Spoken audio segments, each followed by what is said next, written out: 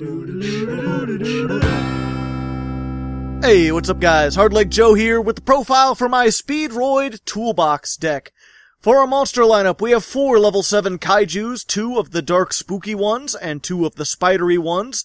All I need is 1 mic, 3 hasty horse, 2 yo-yo, 3 speedy horse, 1 Beyblade, 3 Duke, 3 Takatomborg, 3 Vintergarden marble machines, 2 red-eyed black dice dragon, and 3 magnets. How do they work? For spells, we're playing 3 Shock Surprise, 3 Monster Reborn, but for Speedroids, and 3 Dark Hole with a side of Kaiju. This is a go second deck, so no traps this time. Our extra deck consists of 1 Wind Trishula, 2 Black Rose Dragon, but better, 1 Crystal Wing, 2 Not So Crystal Wings, 1 Gotta Go Fast Dragon, 1 Pointy Stick, 1 Upstart Goblin, 1 Big Knifey Boy, a King in Yellow, this thing I never summon, 1 Great Fly, and 2 of the new Speedroid Link. The side deck I'll go over a little later. So as it says on the tin, this is a toolbox deck, which means it has a non-linear win condition. Rather than try to build one specific board every time, you have a whole bunch of different boss monsters, and your job is to assess the situation you're in and summon the monster that best suits it. That's why this is a go second deck, because you want to see what your opponent is playing first and then respond accordingly. Now our whole extra deck is full of unique tools, but there are 4 in particular that you're going to be making more than any others. Hi-Speedroid Kitedrake is a level 8 that can be made with 1 machined tuner and 1 or more non-tuners, and when it's synchro summoned, you can either destroy all other cards on the field, or negate the effects of all face-up cards your opponent controls forever. It's essentially Black Rose Dragon, except it's got higher attack, it stays on the field instead of destroying itself, and if your opponent sends it to the graveyard by any means, you can add 1 Speedroid from your deck to the hand, so it adds some recovery on top of everything else. Next up is Wing Synchro Dragon. This thing is classic. It's a level 8 that requires another synchro monster as its non-tuner material, negates monster effects once per turn, and doesn't afraid of level 5 or higher monsters. It's solid going first if you just want generic monster negation, or if you're going second and want to pile on a ton of damage. Clear Wing, meanwhile, is easier to make and has 2 negates, but those negates are much more limited in scope.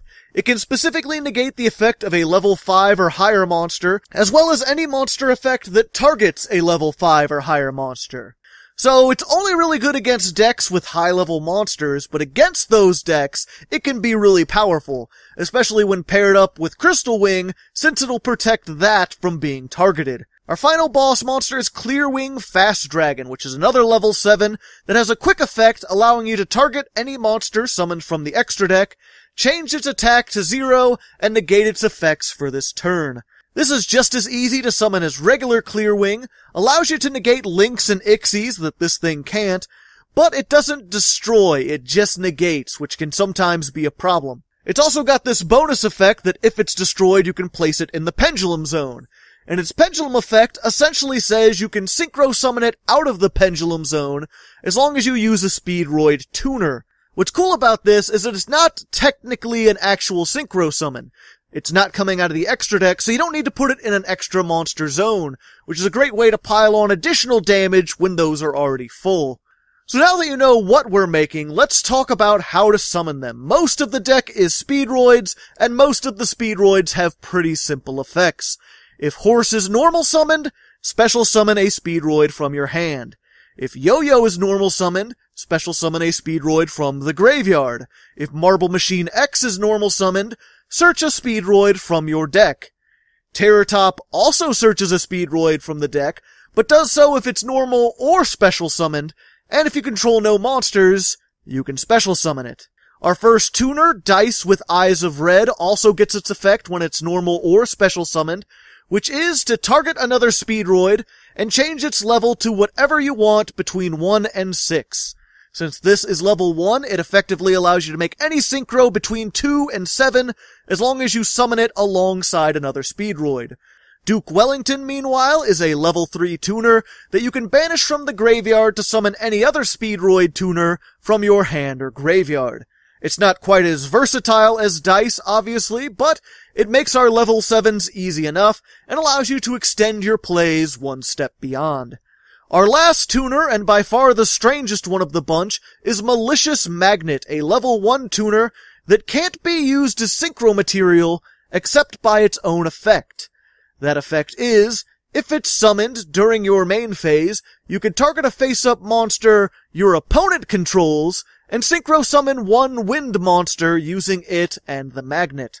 This thing is why we play exclusively level 7 kaijus, because you can kaiju your opponent, normal summon magnet, and then use both of them to make the level 8 Kitedrake, which nukes the field.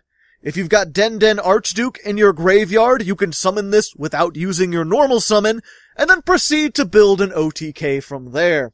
Now we do have one last main deck Speedroid I didn't mention, and it's by far the best one of the bunch. Takatomborg is a level 3 machine that you can special summon from your hand if you control a wind monster. All the Speedroids are wind machines, by the way, if you didn't notice.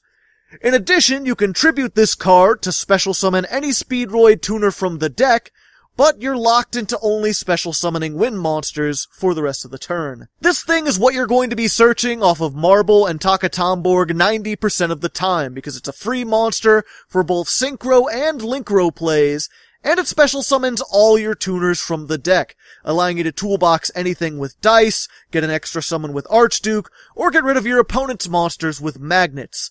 10 out of 10, not a garnet when played in actual Speedroids. The only downside is being locked into wind, but I built the deck specifically around this by playing almost exclusively wind monsters. The only non-wind we have are just the kaiju, so make sure you do that before you Takatomborg. Now, if you want to live dangerously, you can use Speedroids to make all sorts of other non-wind synchros. Maybe put an actual Black Rose Dragon in here, or Trishula for the memes. Just be really careful about Takatomborg and its lingering wind restriction. Speaking of restrictions, I should talk about the link. It's pretty good, it helps facilitate a lot of your plays, but when you use its effects, it has this restriction that you can only summon synchros out of the extra deck for the rest of the turn, which is why we pretty much just play it and Great Fly. Overall, this is kind of a weird one. It takes 2 wind monsters, has the good arrows, only 1,000 attack, and 2 effects, one of which is really simple, and one of which is overly complex.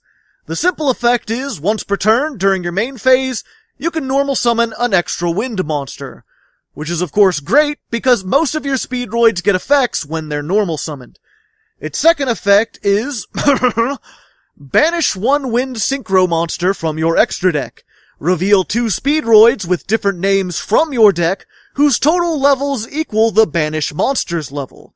Then your opponent randomly adds 1 to your hand, and the other goes to the graveyard. So basically, it's searching and graveyard setup, but you don't get to pick which, and it costs you a monster from the extra deck.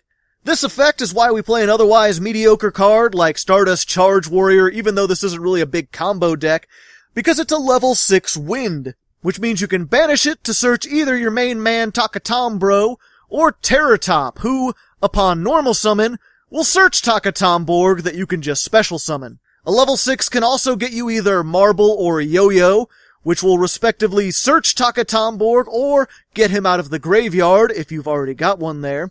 We've also got this level 4 Doodad that I never summon, who will either get you Dice or Duke if you really need a tuner. And we play this extra clear wing that you can banish for either Takatomborg or Yo-Yo if you've already used your 1 Terratop. You'll either get Takatomborg straight to your hand, or you'll get the Yo-Yo who can summon back the one that you just sent. There are a bunch of other combinations you can use. The point is, you gotta be kind of thoughtful about what you pick with this effect. Make sure that you choose a combination that will leave you happy no matter what you end up getting. Assuming you don't get Ash Blossomed. Now everything else in here is just a tech card. Guitar is a level 3 wind pendulum, and when it's put in the pendulum zone, you can discard any card to summon Mike from the deck.